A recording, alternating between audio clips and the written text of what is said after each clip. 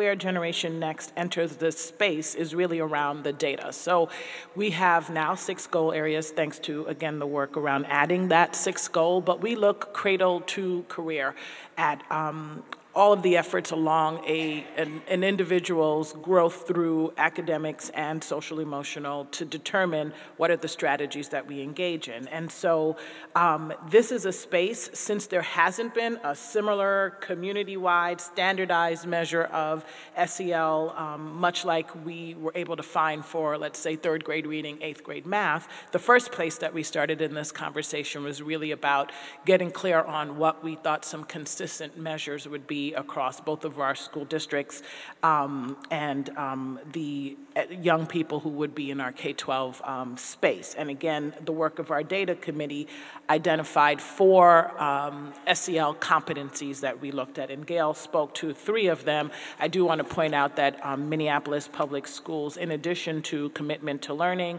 positive identity, social competence, is also looking at academic persistence as one of the goals. And so we at Generation Next took those 4 SEL indicators and worked with both of our school districts, St. Paul Public Schools and Minneapolis Public Schools, to look at what the data were saying around those.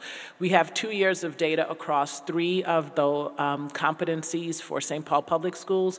We have 1 year of data from Minneapolis schools. And so now that we have sort of a foundation, we can work with United Way, Propel SEL, and some of our other funders and supporters to look at, okay, now that we understand better what's happening in this space around these, what are the specific strategies that we need to engage in?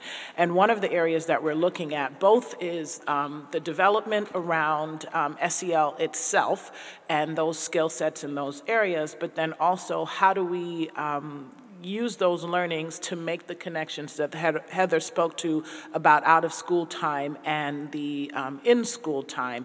And what is it about how an individual student shows up in the out-of-school space that we may want teachers to learn from? Because sometimes educators on the ground, youth development workers on the ground, have conversations about an individual child, and sometimes they wonder, are they talking about the same person? Because this is not how individual A shows up in my classroom versus how they show up in the after-school space.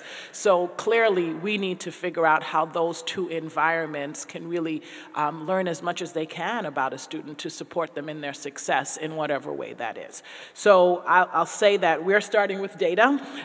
We're learning more about that. I want to really acknowledge Jonathan May on our team in Generation Next. He is leading our work on SEL, and he is our data person, and so he's making sense of some new data. I also really want to acknowledge Dr. Michael Rodriguez for his leadership. It was actually, I remember in my former role in St. Paul Public Schools, him coming to one of our data discussions to share the student survey information, and we were all dumbfounded by some of the new information that we learned, and particularly when a lot of the conversation on the academic side is about the opportunity gap and the wide disparities that we have in math and reading.